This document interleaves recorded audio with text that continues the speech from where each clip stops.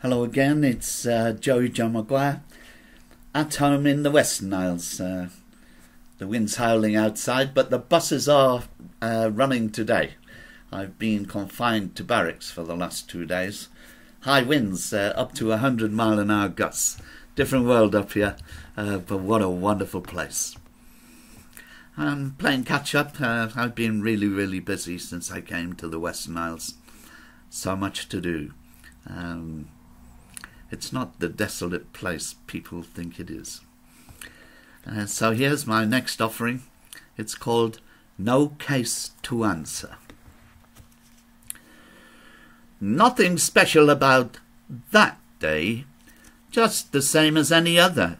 No suggestion of anything untoward. Just another day, waiting for events to come and go. How wrong could I have been? Although I'm no fortune teller, there'd been no warning, so how was I supposed to know that I'd be threatened? A good kick-in, he said, threatened me with death before his violent attack. I was on my mobility scooter when he came from behind. He got more than he bargained for, and when I broke his ribs, he cried like a baby as he phoned the police. It's a strange world when a man in my position is not allowed the privilege of self-defence.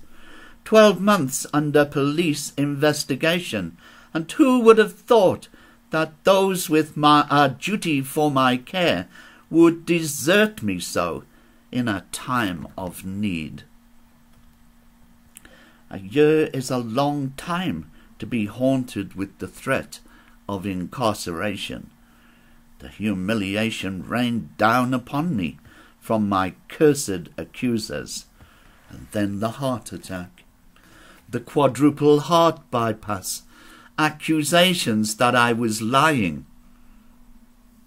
But when I had it, they all fell silent in their shame, though none of them were big enough to apologize. My beloved carers, how they deserted me, ripped out my heart as they tore out my soul with torturous venom. And there was I, convinced it was going to be just another ordinary day. It's like I'd slipped on a stepping stone as I negotiated a stream, to find myself plunged into a raging torrent, about to be swept over a precipice on a waterfall. And then, to cap it all, there was no apology when I was finally informed that there was no case to answer. Just a little event in my life about just over a year ago, when people whom I loved and trusted showed their true colours.